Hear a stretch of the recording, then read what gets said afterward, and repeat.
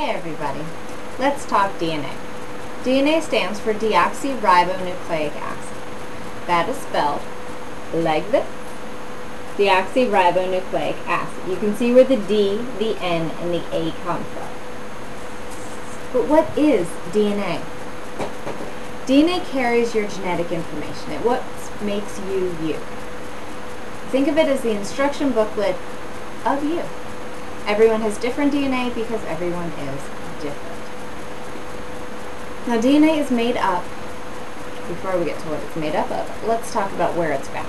It's found in the nucleus of the cell, and usually it hangs out as chromatin. Chromatin is a form of DNA where the DNA is all unwound, there's no real order to it. It's just a big mess, kind of like this yarn. But this is the way DNA needs to be because the only way you can read the DNA is one little piece at a time like this.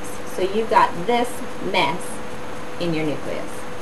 DNA stays this way during most of the cell's life cycle. It'll copy itself during interphase, and then during prophase it will condense down because moving this around is a big old mess.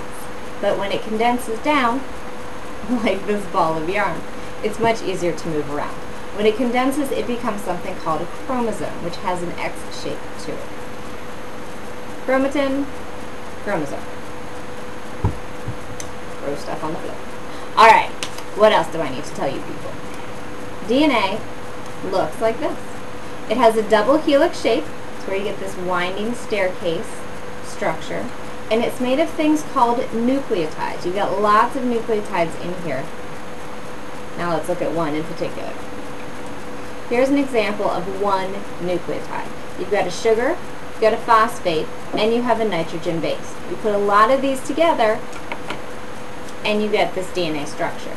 Now you can see the sugars and the phosphates make up the backbone of the structure, while the nitrogen bases in the middle part make up the rungs. Sugar and phosphate backbone, nitrogen bases in the middle rungs. Now there are 4 kinds of nitrogen bases. We've got guanine, adenosine, cytosine, and thymine. Guanine and adenine are purines. They have a double ring structure. Cytosine and thymine are pyrimidines. They have a single ring structure. So, guanine and adenine, purines, double ring. Cytosine and thymine are pyrimidines, and they have a single ring. My dog is now attacking the ball of yarn I put on the floor. Alright, a couple more things I want to tell you guys. The way that guanine, adenine, cytosine, and thymine connect are very specific rules. These are called the base pairing rules. Adenine and thymine always go together, and so do guanine and cytosine. An easy way to remember this is, at the campground, you need H2O. AT, adenine and thymine, and campground, CG, cytosine and guanine. The H in H2O is important because they are bonded together by hydrogen bonds. And these hydrogen bonds are important when it comes time for DNA replication.